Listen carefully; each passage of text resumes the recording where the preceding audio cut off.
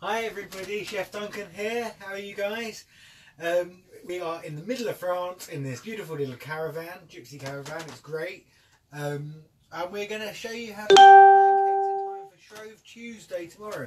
You want to make your batter today because you want it to rest in the fridge overnight. That way your glutens will relax. You won't get as chewy a pancake. Also, a lot of the air bubbles will go. So you don't want a big fluffy American style pancake. We're making true British pancakes here. No fluffy, no bicarbonate of soda, no maple syrup, none of that malarkey. Deep fried bacon on top. No, not having any of that. Proper English, British pancakes. So these are the ingredients. Flour, plain white flour, 50 grams per egg. Medium organic egg. Salt, we're going to use a pinch of salt in the batter.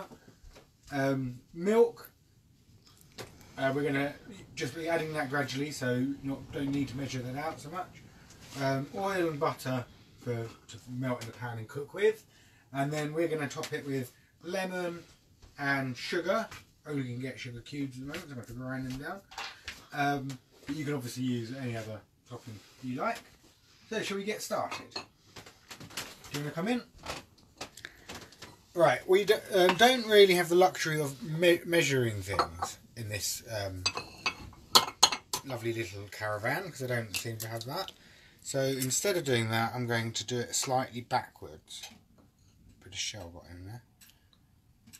Oh dear. Okay. While he's getting that out. Hi Xanthi, how are you doing down there? What are you doing?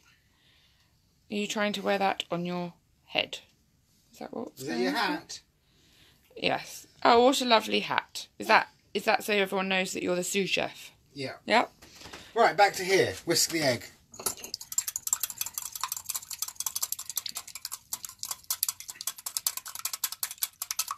I don't know why I've got the giggles today.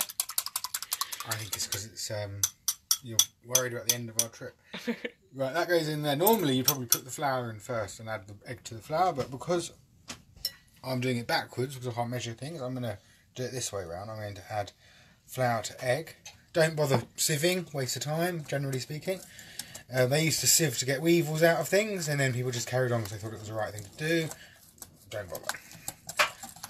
Unless you're doing really fancy, like French patisserie type stuff, but we're not doing that. We're making pancakes. Hi to everyone watching. Say hi below and where you're watching from.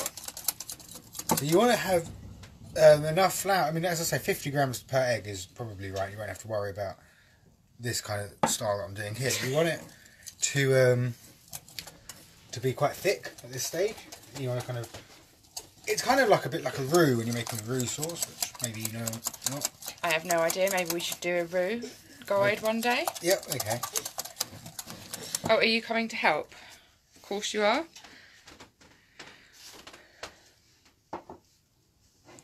Not sure if help's the right word, but... Destroy? Yeah. Who else cooks at home with toddlers? Let us know in the comments below.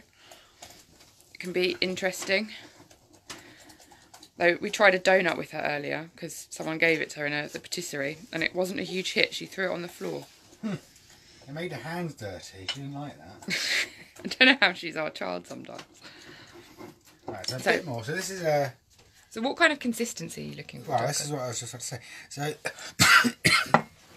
it's quite thick now. It's starting to, you're starting to put a bit of effort in when it comes to stirring it. And as you can see, it's kind of, you know, dollopy. Okay.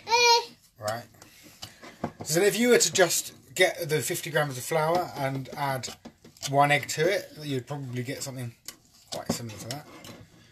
Then I'm going to start adding milk. So I never really weigh things out or measure things out. It's not my style. With baking you tend to have to. This is somewhere halfway between the two. But with this I just add milk until it gets to the right texture. This is full fat milk. In Europe they seem to only want to sell you UHT milk. So that's what this is. But at home just use normal milk. It needs to be quite runny this, because you're going to pour it. Whoa, whoa, whoa.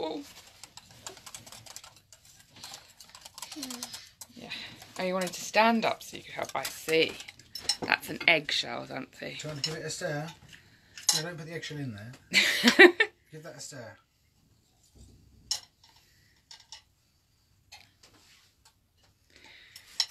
Yeah, well done. That's Great brilliant. skills.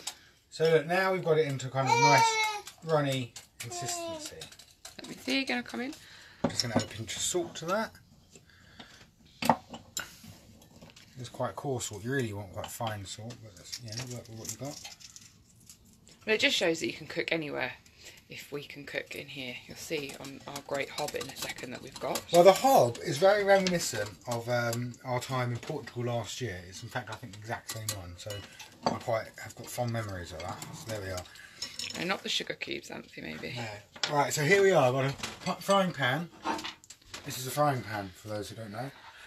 It's been on a medium heat, so it's hot. I'm going to put a bit of oil in. This is olive oil. I would normally use cooking oil, a sunflower oil or vegetable oil, because they have a higher burn rate, which means they can get to a high temperature before they burn. But we obviously have to deal with what we've got. Knob of butter. Yeah. Lovely big knob of butter. Cover the entire thing. We're on a bit of a slope here.